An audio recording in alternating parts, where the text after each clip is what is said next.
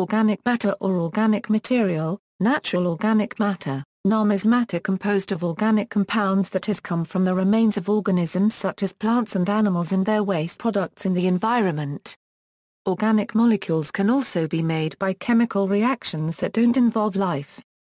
Basic structures are created from cellulose, tannin, cutin, and lignin, along with other various proteins, lipids, and carbohydrates. It is very important in the movement of nutrients in the environment and plays a role in water retention on the surface of the planet. Formation. Living organisms are composed of organic compounds.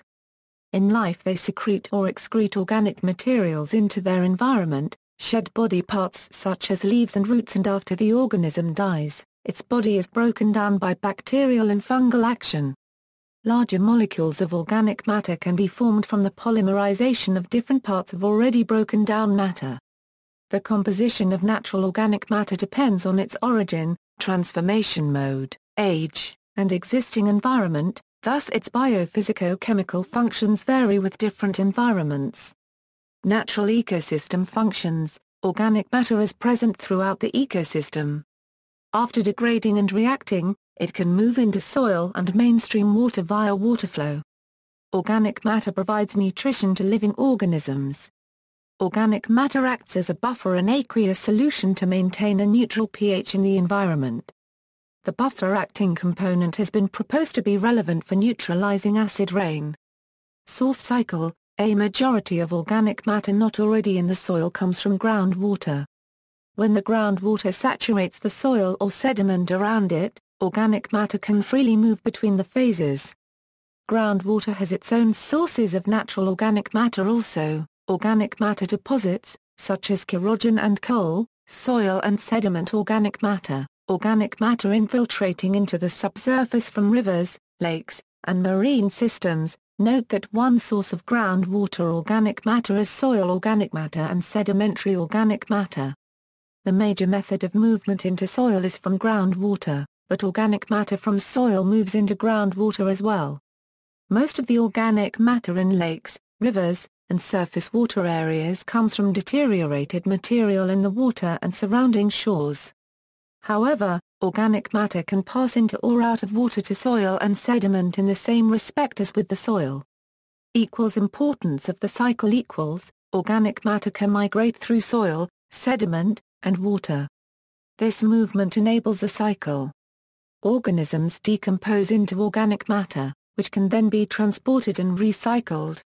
Not all biomass migrates, some is rather stationary, turning over only over the course of millions of years. Soil organic matter. The organic matter in soil derives from plants and animals. In a forest, for example, leaf litter and woody material falls to the forest floor. This is sometimes referred to as organic material. When it decays to the point in which it is no longer recognizable, it is called soil organic matter. When the organic matter has broken down into a stable substance that resists further decomposition, it is called humus. Thus soil organic matter comprises all of the organic matter in the soil exclusive of the material that has not decayed. One of the advantages of humus is that it is able to withhold water and nutrients, therefore giving plants the capacity for growth. Another advantage of humus is that it helps the soil to stick together, which allows nematodes, or microscopic bacteria, to easily decay the nutrients in the soil. There are several ways to quickly increase the amount of humus. Combining compost, plant or animal materials waste, or green manure with soil will increase the amount of humus in the soil. Compost, decomposed organic material. Plant and animal material and waste, dead plants or plant waste such as leaves or bush and tree trimmings, or animal manure. Green manure, plants or plant material that is grown for the sole purpose of being incorporated with soil. These three materials supply nematodes and bacteria with nutrients for them to thrive and produce more humus, which will give plants enough nutrients to survive and grow. Factors controlling rates of decomposition equals. Environmental factors, 1. Aeration, 2. Temperature, 3. Soil moisture, 4. Soil pH.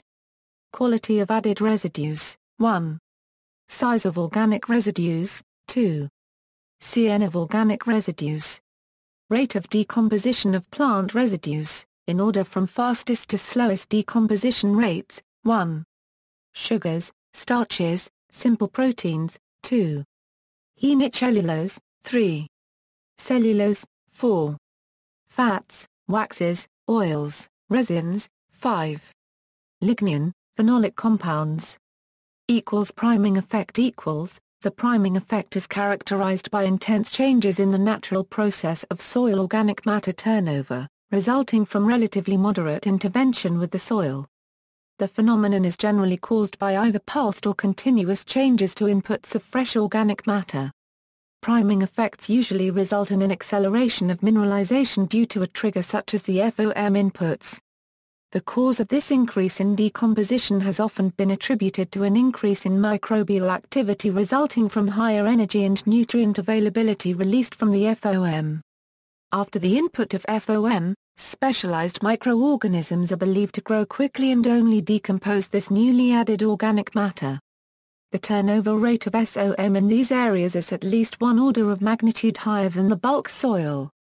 Other soil treatments, besides organic matter inputs, which lead to this short-term change in turnover rates, include input of mineral fertilizer, exudation of organic substances by roots, mere mechanical treatment of soil or its drying and re-wetting. Priming effects can be either positive or negative depending on the reaction of the soil with the added substance. A positive priming effect results in the acceleration of mineralization while a negative priming effect results in immobilization, leading to N unavailability. Although most changes have been documented in C and N pools, the priming effect can also be found in phosphorus and sulfur, as well as other nutrients. Houmous was the first to discover the priming effect phenomenon in 1926 through his studies of green manure decomposition and its effects on legume plants in soil. He noticed that when adding fresh organic residues to the soil, it resulted in intensified mineralization by the humus N. It was not until 1953, though, that the term priming effect was given by Bingeman in his paper titled, The Effect of the Addition of Organic Materials on the Decomposition of an Organic Soil. Several other terms had been used before priming effect was coined, including priming action, added nitrogen interaction, extra N and additional N. Despite these early contributions, the concept of the priming effect was widely disregarded until about the 1980s-1990s. The priming effect has been found in many different studies and is regarded as a common occurrence, appearing in most plant soil systems. However, the mechanisms which lead to the priming effect are more complex than originally thought, and still remain generally misunderstood. Although there is a lot of uncertainty surrounding the reason for the priming effect, a few undisputed facts have emerged from the collection of recent research. The priming effect can arise either instantaneously or very shortly after the addition of a substance is made to the soil. The priming effect is larger in soils that are rich in C and N as compared to those poor in these nutrients. Real priming effects have not been observed in sterile environments. The size of the priming effect increases as the amount of added treatment to the soil increases. Recent findings suggest that the same priming effect mechanisms acting in soil systems may also be present in aquatic environments, which suggests a need for broader considerations of this phenomenon in the future. Decomposition. One suitable definition of organic matter is biological material in the process of decaying or decomposing, such as humus. A closer look at the biological material in the process of decaying reveals so-called organic compounds in the process of breaking up. The main processes by which soil molecules disintegrate are by bacterial or fungal enzymatic catalysis. If bacteria or fungi were not present on Earth, the process of decomposition would have proceeded much slower. Organic chemistry.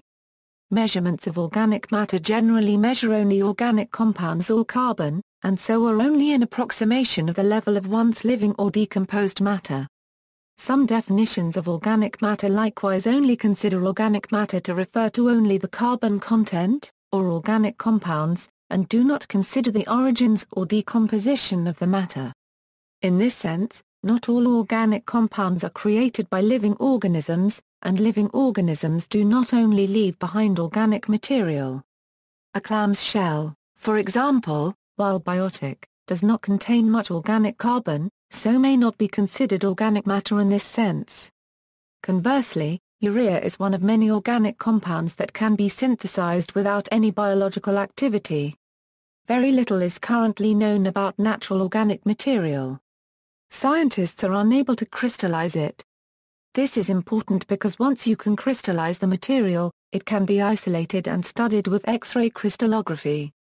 This method is standard for determining unknown compounds.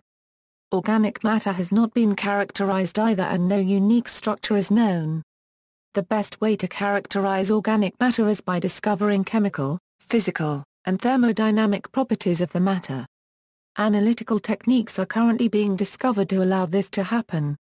The only information scientists have is that organic matter is heterogeneous and very complex. Generally, organic matter, in terms of weight, is 45 to 55% carbon, 35 to 45% oxygen, 3 to 5% hydrogen, 1 to 4% nitrogen. The molecular weights of these compounds can vary drastically, depending on if they repolymerize or not, from 200 to 20,000 am. It is also important to know that 10 to 35% of the carbon present forms aromatic rings. These rings are very stable due to resonance stabilization, so they are difficult to break down. The aromatic rings are also susceptible to electrophilic and nucleophilic attack from other electron-donating or electron-accepting material, which explains the possible polymerization to create larger molecules of organic matter. There are also reactions that occur with organic matter and other material in the soil to create compounds never seen before. Unfortunately, it is very difficult to characterize these because so little is known about natural organic matter in the first place. Research is currently being done to figure out more about these new compounds and how many of them are being formed. Organic matter in water equals water purification equals the same capability of natural organic matter that helped with water retention in soil creates problems for current water purification methods. In water, organic matter can still bind to metal ions and minerals. These bound molecules are not necessarily stopped by the purification process, but do not cause harm to any humans, animals, or plants. However, because of the high level of reactivity of organic matter, byproducts that do not contain nutrients can be made. These byproducts can induce biofouling, which essentially clogs water filtration systems in water purification facilities, as the byproducts are larger than membrane pore sizes. This clogging problem can be treated by chlorine disinfection, which can break down residual material that clogs systems. However, chlorination can form disinfection byproducts. Potential solutions equals, water with organic matter can be disinfected with ozone-initiated radical reactions. The ozone has very strong oxidation characteristics. It can form hydroxyl radicals when it decomposes, which will react with the organic matter to shut down the problem of biofouling. False positives equals, many water quality groups, such as the North Carolina State University Water Quality Group, believe that having too much organic material will cause deoxygenation and essentially remove oxygen from the water. Although organic material, which consists of many hydrocarbon and cyclic carbon chains, is susceptible to attack by oxygen, it would be sterically unfavorable to attach oxygens to every single carbon. Of course, there are exceptions, such as varying the temperature at which these reactions occur. As the temperature becomes much higher, there is a better chance that an unfavorable reaction will occur because molecules move around faster, increasing the randomness of the system. Vitalism, the equation of organic with living organisms, comes from the now abandoned idea of vitalism that attributed a special force to life that alone could create organic substances. This idea was first questioned after the artificial synthesis of urea by Friedrich Watt-Paragraph-Lehr in 1828. See also, biofact, biomass, detritus, humus, organic geochemistry, sedimentary organic matter, total organic carbon, compare with, biological tissue, biomolecule, biotic material, cellular component, organic production. References. Bibliography, Aiken, George. United States of America. United States Geological Survey. Organic matter in groundwater. 2002. May 1, 2007. Kobenis, Steve, Greg Mady, Patricia Morris, Yingping Zhou, Laura Leff, Ola Olapade, Bob Wurtzel, Jerry Leon Here, and Bob Wershaw, Comps. Stochastic synthesis of natural organic matter. UNM, ND, KSU, UMC, USGS. April 22, 2007. Cho, Min, Hyunmi Chung, and Jaeyoung Yoon. Disinfection of water containing natural organic matter by using ozone-initiated radical reactions. Abstract. Applied and Environmental Microbiology Volumes 69 No. 4, 2284-2291. Fortner, John D., Joseph B. Hughes, Jae Hong Kim, and Hoon Young. Natural organic matter stabilizes carbon nanotubes in the aqueous phase. Abstract. Environmental Science and Technology Volume 41 No. 1, 179-184. Researchers study role of natural organic matter in environment. Science Daily December 20, 2006. April 22, 2007. Senesi, Nicola, Baocean Crossing, and P.M. Huang. Biophysico-chemical processes involving natural non-living organic matter in environmental systems. New York, IUPAC, 2006. Table 1, Surface Area, Volume, and Average Depth of Oceans and Seas. Encyclopaedia Britannica. Topic Snapshot, Natural Organic Material. American Water Works Association Research Foundation 2007. April 22, 2007. United States of America. United States Geological Survey. Earth's water distribution May 10, 2007. Watersheds, Organic Matter. North Carolina State University May 1, 2007.